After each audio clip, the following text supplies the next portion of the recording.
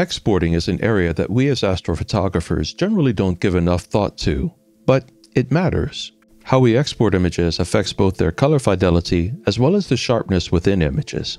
The internet, for example, uses the sRGB color space, a somewhat limited color space, but not that limited, it has over 16 million colors, as a standard. And if we export images that are intended for display online, such as a site like Astro, without keeping in mind the sRGB IEC 61966-2.1 standard, the colors within our image may be skewed.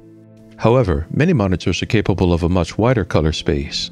It's very common for monitors these days to cover the Adobe RGB or Display P3 color spaces, and they both cover a significant amount more of the visible range of color.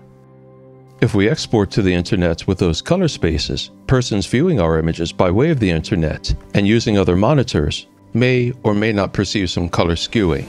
However, in my experience, as long as a person is using a modern, more capable monitor, a monitor with 10-bit color that operates in depth P3 or Adobe RGB, and as long as the monitor is reasonably color calibrated, they should be fine. On top of that, there's only so much that we can do though to maintain color fidelity, because color perception, as well as things like dynamic range, as well as sharpness, will be strongly affected by the monitor a person is viewing our images from. As a basic example, a person looking at one of your images on a 1080p iPad monitor will perceive colors and sharpness quite differently from a person looking at one of your images by way of a 1440p gaming monitor. And a person looking at your image with a 4K color-calibrated photo editing monitor will perceive something yet again different. Essentially, as resolution and color fidelity of the viewing platform go up, the viewer will perceive something more closely approximating what you created. But exporting for color standards helps to minimize the differences that will be perceived. In addition to color accuracy, how we export will also affect the sharpness presented in an image. The effect generally is quite subtle, and with 1080p I doubt you could see it at all. With a 4K resolution monitor, it's more obvious. And with a higher resolution monitor, like an 8K monitor, it is more obvious still. But just as the internet restricts color ranges to the sRGB color space, in general, the internet also limits the resolution of an image. So sharpness that is retained by better exporting strategies may not be perceived when viewing images over the internet, even when using high-fidelity sites like Astro. Nonetheless, you should know how to export your images to retain the best quality. Part of the reason is that when you share your images online, you can take steps to make sure that the colors perceived by others are as close as possible to the colors you saw when you edited your images. You can't help what monitor they might be looking at your images on, but you can make sure that your images are shared using universal color standards that will help the viewer's monitor get as close as possible to what you were working with. And if you're actually going to share files with others, either just congenially as friends, or perhaps you're sending images to publishers, or especially if you're sending files to a high-quality, high-fidelity print shop, you're going to want to make the best possible exports. So it's a good idea to know how to accomplish that. You also want to be able to export your images with maximum fidelity in case of future editing. The more color and sharpness fidelity you retain, the more information you have to work with in potential edits down the line. Now, there are a variety of ways to export for sharpness and color fidelity, and I don't see the purpose in covering them all. Some of them are outdated, some of them just aren't that good. So what I'm going to do in this video is show you the best strategies to maintain color and sharpness fidelity when you export. Be aware though that YouTube video compression tends to crush the dark areas and reduce overall image resolution fidelity. So within the videos, you may not be able to see the subtle differences. I have exported numerous sample images to Astro where you can get a better look at things. The link is provided below the description. However, Astro is a website, so its own ability to relay both resolution and color fidelity is also limited. But you'll get a better portrayal of the images on Astro than you would over YouTube. This is one of the more recent images I've created, the product of shooting in LRGB with the SET and Player One Aries M camera, and representing a total of 14 hours of integration on the Tadpole Nebula. As this image is so busy and offers so much in the way of color range as well as fine and coarse structure, I think it's ideal to use as an example for this video. Let's start by first discussing preparation for exporting. And just a heads up, while there are many image formats you could use, I'm only going to cover two of the most common in importance for astrophotographers, JPEGs and TIFFs. JPEGs because they allow for a lot of compression, making images quite small, and TIFFs because it's a lossless format. Whether TIFFs are compressed or uncompressed, they do not lose information.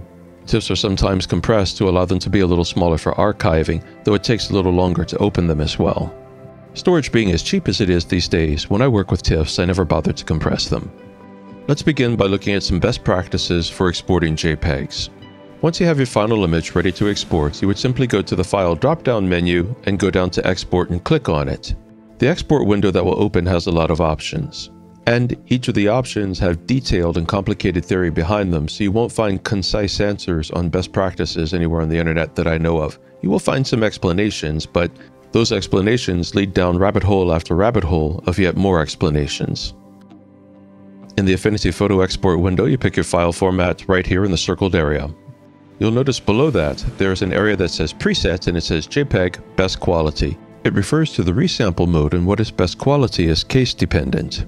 If you're going to leave the images at the original size, in my experience it makes only a very little difference which resample method you use. There is a slight sharpness difference, but you'd have to be kind of a pixel peeper to see it. However, in my experience and through some experimentation, I have found that in most editing situations you will get the best and sharpest results with the Lanczos 3 algorithm. The algorithm works very well and provides great results when upscaling an image, and even manages to give good outcomes when downscaling by as much as 50%. So, since it's excellent for a bit of downscaling or considerable upscaling, I'll save them in Lanczos 3 as a default. If you're going to downscale quite a bit though, you will probably find Lanczos gives oversharp and jagged looking results. This can lead to aliasing, with images looking like they have wave-like structures within them, and lines, especially diagonals, looking jagged. I find the bicubic algorithm avoids this and gives excellent results down to 1/6 the image's original size. Let's move on to the ICC Profile drop-down menu. There are a lot of options here, and each one would require a book of explanation, so we'll stick with the most important. The bottom option, sRGB Display Profile with display hardware configuration data derived from calibration, is the best option for you to view your images in sRGB on your monitor. But it's not the best option to work with nor export from. Because while it will show you the most color balanced image on your monitor, that image will be balanced according to your monitor's known quirks and predilections. Every monitor has certain quirks and predilections. Some monitors show images a little cooler, some monitors may emphasize warmer colors, some monitors might show the brightness of certain colors better than others. But if you export to this profile, it's only going to work best with your model of monitor and for others who have it. Above that, you'll see a profile called sRGB IEC 61966-2.1. That's quite a mouthful, isn't it? But that is the most commonly used universal color profile, and it is the standard for the internet. And these days, most every monitor can show the entire sRGB color range without problems. It doesn't account for how some monitors may skew colors or emphasize warm colors or cool colors or whatnot, but nonetheless, almost every monitor these days can show the entire sRGB color range. This is a color range that was developed some 30 years ago, so it's old tech. And it's not that limited either. It does have over 16 million colors. In most cases, you will not really feel all that limited using this color space. If you choose to export in the sRGB color space, the colors of your images will generally be faithfully reproduced by other monitors, disregarding those monitors' personal quirks and biases, of course. And you should be aware that the internet is generally configured for the use of the sRGB color space. So, using the sRGB is the safest way to have the best color fidelity reproduced if you share your images online, even if using high fidelity sites like Astro. However, sRGB is old tech, dating back to when monitors had 8-bit color. Many monitors these days have 10-bit color, offering billions of potential colors. And so, over the last couple decades, we have seen the rise of much more complete color ranges. There was Adobe RGB, which began all the way back in 1998, and a bit later, Display P3 began to appear. Adobe RGB tends to emphasize slightly warmer colors, and Display P3 gives more bright greens and deep reds. And of these two, Display P3 seems to be becoming the predominant color space, since it's considered a bit better for video. Many modern phones and tablets and even computer monitors are configured especially for the Display P3 color space. My own 4K BenQ computer monitor that I use for photo and video editing is also calibrated for the Display P3 color space. It's not so much that it's better than Adobe RGB. In truth, they're probably about equal quality. It's just that it's the rising star, so to speak. In any event, I have found that, in general, even when displaying images on the internet, You would be hard-pressed to see a visual difference in the colors between an image exported in sRGB, Adobe RGB, and Display P3. And many professional photographers to this very day work in sRGB. And that's because sRGB offers 16.77 million colors, and that's enough to make almost any image well. On the other hand, there is definite reason to go to Adobe RGB or Display P3 if you can. In particular, Display P3 will give you brighter greens and deeper reds. But in actual practice with modern monitors, even over the internet, most any of these color spaces work fine.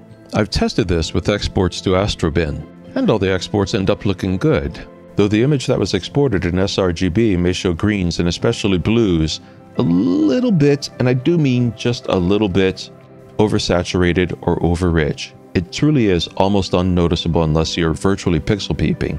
And it simply results from that sRGB can't quite display the full tonal range that Display P3 can. Now, when you might particularly want to use sRGB is if you're exporting for persons using older monitors. But I can absolutely guarantee you, even if you export in sRGB, you're probably occasionally going to hear from somebody who says that your image has too much saturation or too little saturation, or it's too cool or too warm, too much blue, too much red, something like that. But if most people like the image, and you only hear this from the odd person, that typically means that's a quirk with their particular monitor, and there's nothing you can do about it. They need to update their monitor, the driver, calibrate the monitor, or maybe get a new monitor or device. Let's switch to the TIFF menu, which offers a couple other options. Remember that JPEG allows for smaller images at the cost of a very slight bit of data loss, while TIFF is a lossless format and will retain 100% of your information, even if compressed, but at the expense of considerably larger files. Though I have to be honest, you'd have to be the pixelist of pixel peepers to see the difference between a file saved in JPEG versus TIFF, though I also admit that I always save my images as lossless TIFFs. In most ways, the TIFF options are the same. In the File Settings section, choose a resample algorithm, and with TIFFs, just as with JPEGs, I'll default to the Linksys 3 algorithm. However, if I'm going to downsize by more than 50%, I'll default to the bicubic. In pixel format, choose RGB16. That provides the full range of color that's available in today's color spaces. And then, in the ICC profile, you once again choose what color profile you want to go with.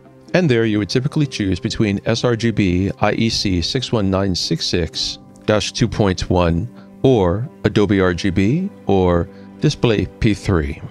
At the bottom of the TIFF export window, you'll see an option for compression. In Affinity Photo, you may choose no compression, LZW compression, or zip compression. With TIFF files, if you compress them, they still remain lossless, but it may take longer to open them. For myself, whenever I work with TIFF files, I just leave them uncompressed, as I mentioned earlier. You can create presets for your preferred export methods. Just go up to the Preset drop-down window and look on the right. Click on the group of small horizontal lines to the right of the drop-down menu, and there you'll be presented with three options. Create a preset based on whatever settings you currently have selected, rename an already existing preset, or delete an already existing preset. Alright, let's take a quick look at how different exporting strategies can affect your images. Shown now is an image I recently created of the Tadpole Nebula. And as you can see, the one on the left was exported using the bilinear algorithm and the sRGB color space, and the one on the right was exported using the Linksys algorithm and the Display P3 color space. Let's consider color spaces first. Due to the limitations of YouTube and your monitor, you may or may not be able to see a color difference between these two images. I've also placed both these images on Astro so you can see much higher resolution versions, and even there, due to internet limitations, they're still likely to look pretty much the same.